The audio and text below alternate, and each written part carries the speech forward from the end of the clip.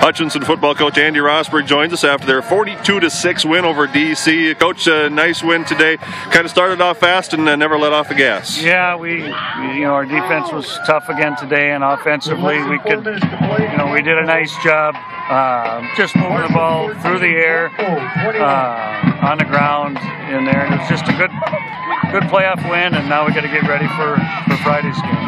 Talk about the start to the second half. Robbie Grimsley opens the second half with a kickoff return. Kind of gave a spark and almost put the lead out of the air of the Chargers. That one kind of was the dagger, the final nail in the coffin.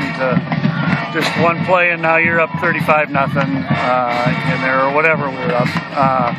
So that was a big way to open up the second half. Hayden Cruz returned for you this week, so you got your offensive line back. How good is it to have your offensive line back here, and what kind of a job did they do today for you?